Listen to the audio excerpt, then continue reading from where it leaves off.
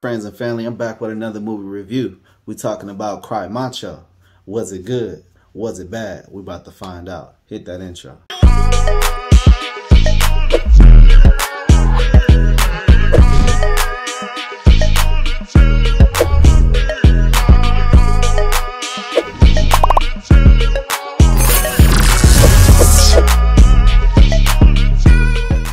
This film was directed by Clint Eastwood and it starred Clint Eastwood and the kid Edward Minute. Clint Eastwood basically was in the rodeo, riding the horses, riding the bulls, doing tricks and stuff until he got hurt.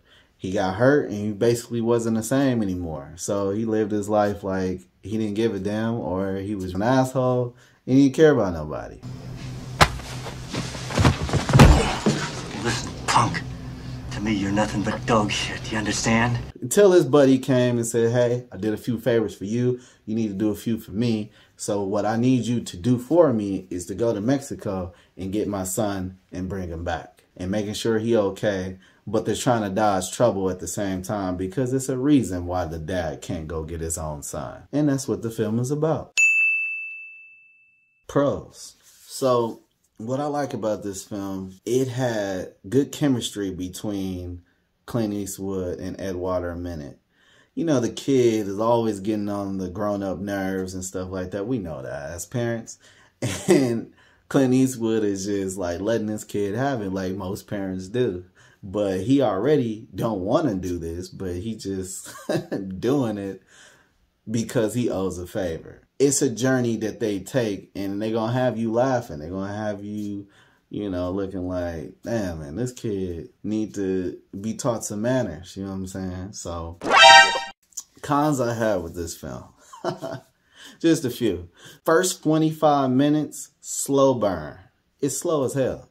Most of his movies are. Number two, every time they was in trouble, for some reason, everybody knew where they were. They could be miles away.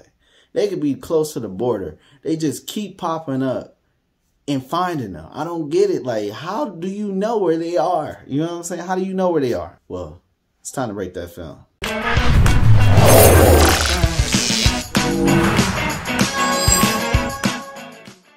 Average. Story was good, but it's been done 1,000 times. Deliver a kid to a location. That's it. Stay out of trouble. You running from trouble. It's been done. Chemistry, I liked it. Between him, the boy, on point.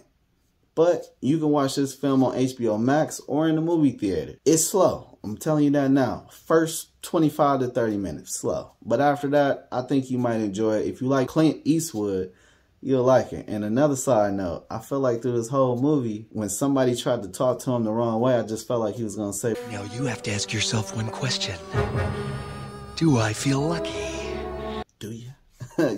But that's all I got to say about this film. Like, subscribe, and peace. See you in the next one.